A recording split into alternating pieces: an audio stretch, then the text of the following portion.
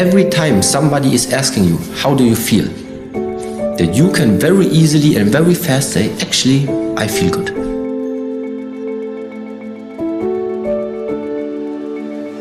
Now during the day, I feel good. Later in 6 hours, I ask you in the night, and how do you feel?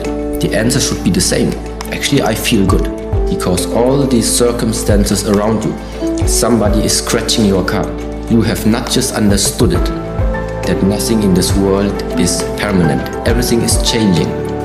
So now, the new car has a little bit faster than expected, changed from new to scratched.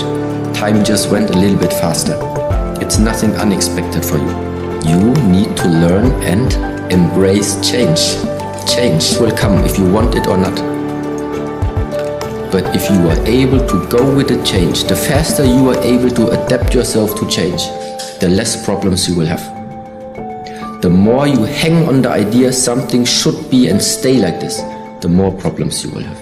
Because sticking to a fixed idea is not a concept of the nature.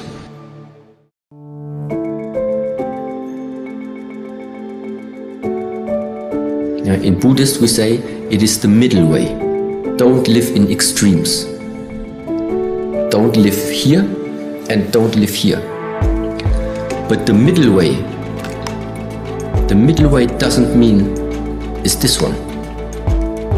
The middle way is this one. There is a difference between those two. The middle way is not going in between the extremes. The middle way is the way which is embracing both of the extremes.